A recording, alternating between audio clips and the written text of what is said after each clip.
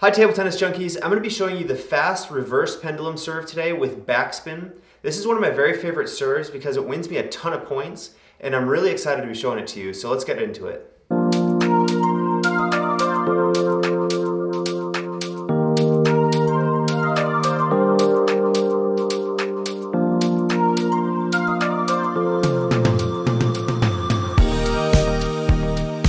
Okay, so the grip on this one is actually pretty extreme. It's sort of similar to the pendulum serve where the index finger is going to come up and the other three fingers will come off. But I actually moved the index finger up even higher on this serve. That'll allow me to have more wrist action during the serve.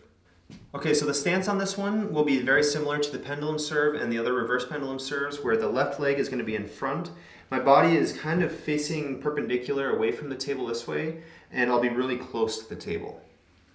The stroke on this one is pretty simple in theory, but it's actually very difficult to make good contact with the ball. It's kind of a mix of finesse and kind of blunt force hitting the ball. What makes the serve difficult is generating both the speed and the backspin on the ball. I'll start with the backspin, and you can do backspin in one of two ways, or you can kind of combine the two. The first way is to come underneath the ball, hitting the southern hemisphere of the ball, just like this.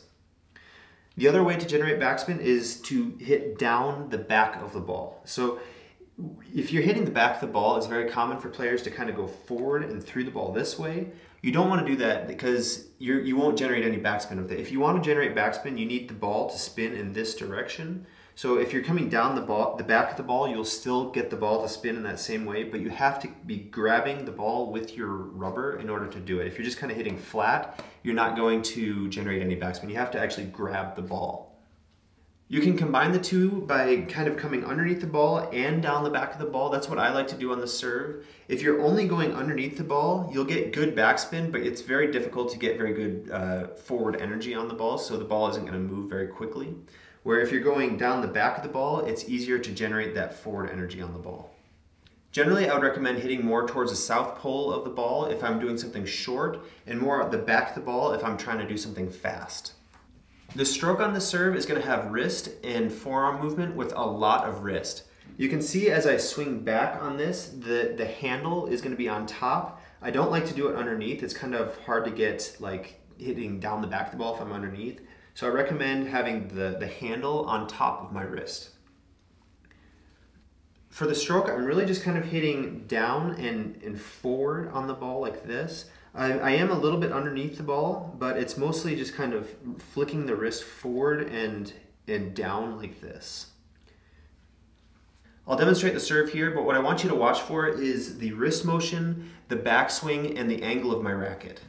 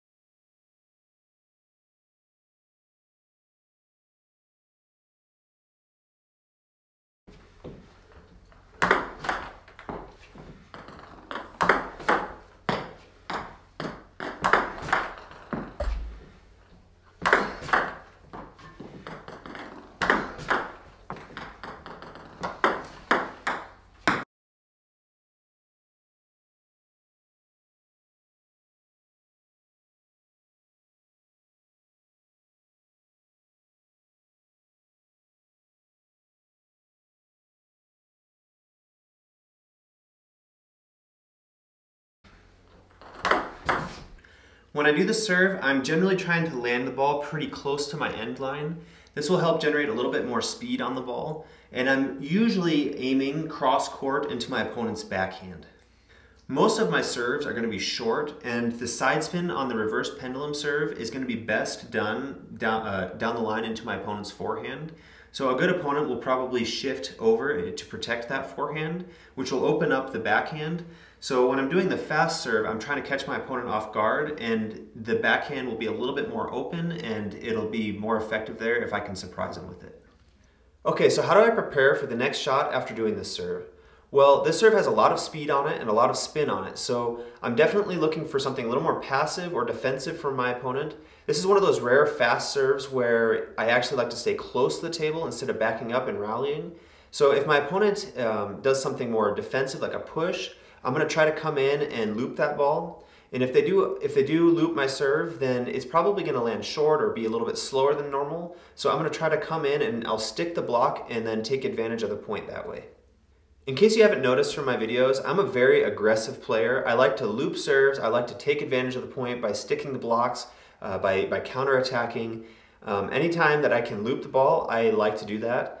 If you aren't a super aggressive player, that's okay. Just change your tactics a little bit. So instead of, if your opponent loops a serve and you don't want to counterattack it or stick the block, that's fine.